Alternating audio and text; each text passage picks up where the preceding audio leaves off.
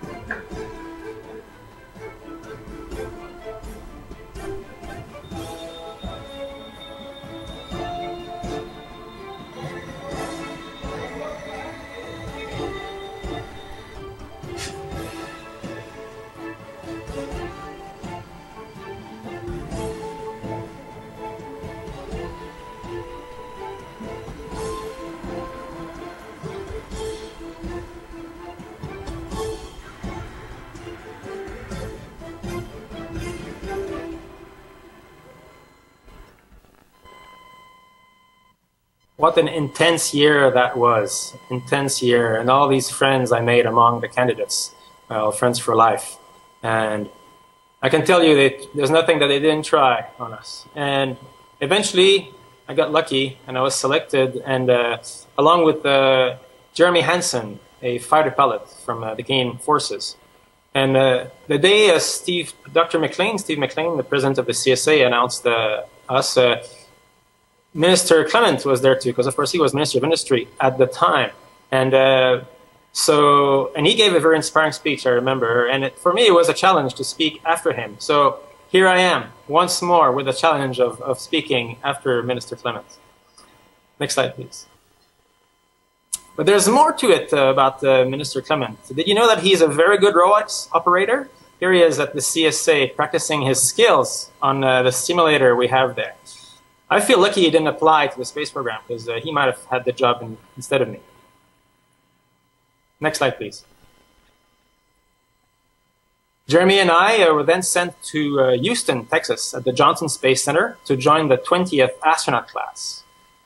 These are now my friends for life, 9 Americans, 3 Japanese, 2 Canadian, all united in this dream of training to become astronauts. For about 2 years, we were trained on all basic skills. Next slide, please. Of course, robotics, central to the space program. You know, Canada, of course, is the leader in space robotics. Every astronaut and every cosmonaut that has flown has had to go through the headquarters of the CSA in near Montreal in Quebec to learn robotics and to learn to operate the Canadarm. Next slide, please. This is a nice photo I like of Commander Hatfield while he was installing Canadarm on the space station.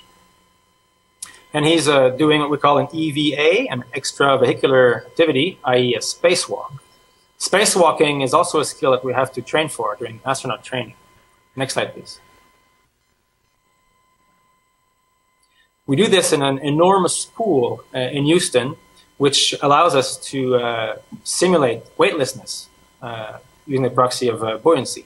We use the same spacesuits we'll use in space. There's, of course, a huge team of divers there to ensure safety of the operation. There's a full-scale replica of the space station at the bottom of this pool. And every spacewalk that's been done has been rehearsed several times before in the pool. So there's no mystery nor surprise once it's done on orbit. Next slide, please.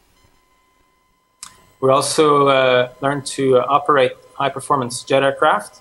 This is one of the parts of training that I like most. I'm sure for Jeremy it's a piece of cake, but for me it's a big challenge. Next slide, please. You might wonder why we do this jet training.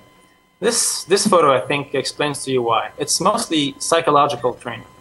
This is the closest we have to the environment, spaceflight environment.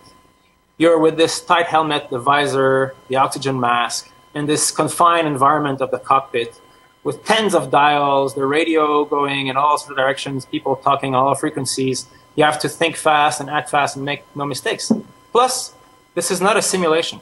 This is real, and if you make a mistake, the consequences are real too. So this is one of our most valuable ways to train to the state of mind that you have to be in for a space mission. Next slide, please. We also learn survival techniques. Here we are in the taiga in northern Russia. Of course, for a Canadian, where I had an advantage for this part training. This is just winter camping, right? So that was easy. Desert survival training was more difficult for me. Thirsty for 2 weeks. Next slide, please.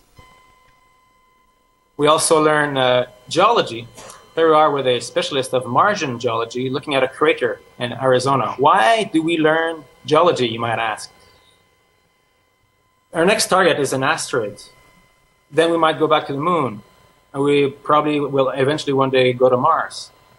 Maybe I'm too old to go to these places, but maybe I will contribute to the design of those missions. So every astronaut has to learn the basics of geology, because when we go to these destinations, that's basically the science we're there to do. Next slide, please. We'll also learn basic emergency medicine skills.